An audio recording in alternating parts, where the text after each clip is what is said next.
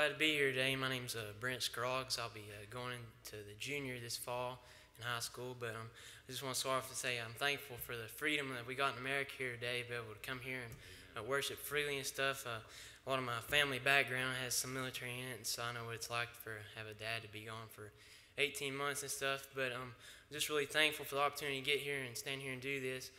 Unfortunately, I'm forced to go to Buffalo Ridge Baptist Church with a pastor there. No, I'm just kidding.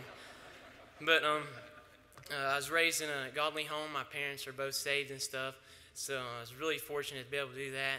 And I was saved in second grade in a primary church. One of our faithful bus captains led me to the Lord. I realized I was a sinner and stuff, and at the second grade, I knew I was I was already seeing that I was needing the Lord to come to my heart and stuff. And at the age, I realized I was going to hell at that time if I didn't accept God as my Savior and stuff. But I just, as Brother Paulie was preaching this week and stuff, I seen where I need to give God more of my time and stuff, open my eyes and see what God wants me to do instead of what I want to do.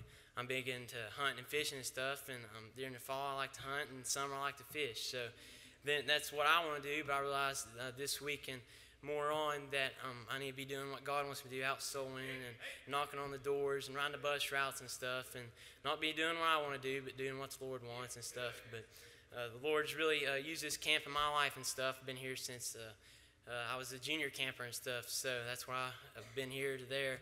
So this has been a really great opportunity to do stuff, and the Lord's really been using me and opening doors and stuff in my life. I had the chance to go to India and Thailand in January with Tommy Sexton and the others, and that was a great trip just to see 1,000, 2,000 every night. The mission conference we had there, and hundreds, just hundreds, pouring to the altar and getting saved and stuff. I know that's nothing to be taken lightly and stuff, and I appreciate the opportunity getting to see that stuff, but I just want to thank God for using this camp in my life and stuff, and thank you for the ones that helped get this stuff going for us. And I speak on behalf of all the campers. We sure do appreciate what this church and what all y'all have done for the camp. Thank you.